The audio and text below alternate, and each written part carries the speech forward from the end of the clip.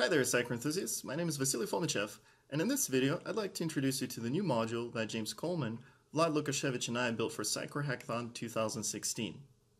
We're very excited about this project as we see it having a lot of growth potential even beyond this contest. As you've already guessed, it has to do with Slack. For those of you unfamiliar with Slack, it's a communication platform. It's a rapidly growing communication tool that's gaining popularity across multiple companies because of its ease of use, functionality, and a lot of integrations. So since everyone's switching over to Slack, we figured, well, why not connect Sitecore to it? And that's how Slack for Sitecore module was born. Slack for Sitecore allows you to post Sitecore events to your Slack channels. You have the ability to specify what channels you want those notifications to be posted to, and modify the types of notifications you'd like to receive in each channel. So let's take a look at how to set that up. So first thing you want to do is make sure that you have the admin level access to your Slack team. And if you do, go ahead and log into api.slack.com/web and log in with your account. Once logged in, scroll all the way down to the authentication section where you'll see a list of teams that you're an admin user of. Go ahead and click the Create Token button for the team that you'd like to enable the integration for, which will give you the token. Go ahead and save that for later use.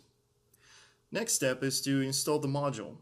You can download the module from the Sitecore Marketplace, and once installed, go ahead and navigate to the Content Editor to the System section.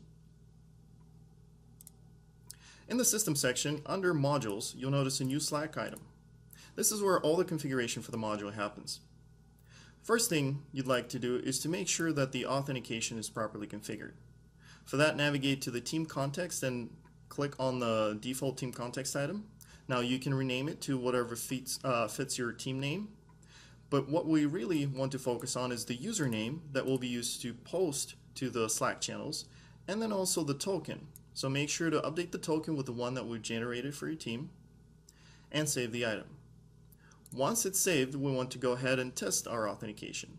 For this, go ahead and click on the Review tab and click the Test Team Auth button. What this will do is it'll post a test notification to the general Slack channel of the team that you've set up. And here it is. Hello from Sitecore Hackathon 2016.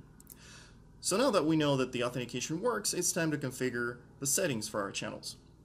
So by default, the Slack module comes with 2 channels, and for those of you familiar with Slack, you'll recognize these as the 2 default Slack channels that come with the default Slack setup. So general and random. Under the events, we have a list of all of the events that are available for being posted to the Slack channels. So there's nothing to configure here in this section. Just make sure to get familiar with everything that's available for you. The bulk of the configuration happens under the publication section. And this is where we're tying our authentication under the team context, the channels, with the types of notifications that we'd like to be posted to them. So this is where we would select the type of authentication that we want to use. Now, again, we can configure multiple tokens for multiple teams. We choose channels to post our messages to, and then again, we choose the events to be posted to those channels. At the very bottom, we have a default message that you can specify to be posted with every notification to that channel, or the channels configured here. Once it's all set, go ahead and save the item, and you're good to go. Go ahead and try a couple publishes, try item creation movement, and you'll see notifications coming through to your Slack channel.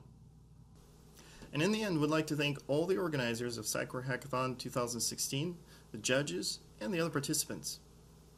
We hope you enjoyed the module, and have fun and Slack on.